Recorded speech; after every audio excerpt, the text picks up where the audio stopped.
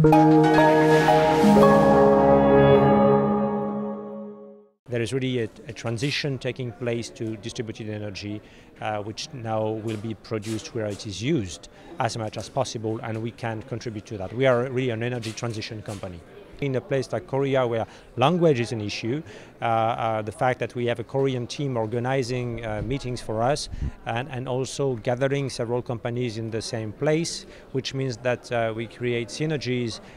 between those companies. People coming to visit one may find interest in another one, so that is really increasing the chances to meet interesting partners. We had a good experience of EU Gateway in Japan, so for me it was obvious that as soon as there was another mission on the same subject, that is to say energy or distributed energy or green energy in a region where we see potential, that it was an obvious choice for us to apply, and we were lucky to be selected, so we're very happy with that.